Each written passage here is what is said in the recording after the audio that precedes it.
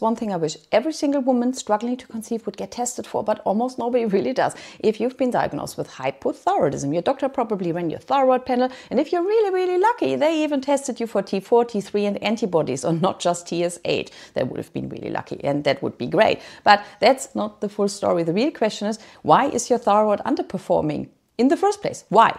Have you asked yourself that?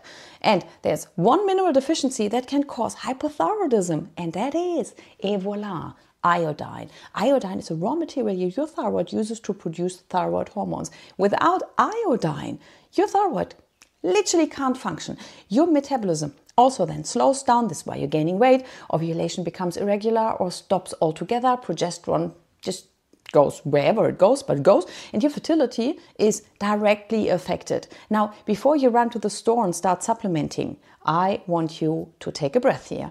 Iodine is incredibly powerful, but if it's taken incorrectly or in the wrong dosage, it can make your thyroid worse, especially if you have Hashimoto's or other autoimmune activity. This is why iodine must be assessed properly and paired also with selenium, so important. And you better start as well with selenium and other cofactors that might trigger inflammation. So you need to do all of that. This is exactly what I teach step by step inside my Fertility Circle. I've got a protocol in there. I show you how to test and support your thyroid naturally to then improve your chances of conception. And if you're only treating your thyroid numbers and not asking why your thyroid is slow, you're really missing a critical piece of your fertility puzzle. So go join my Fertility Circle and let's fix this at the root.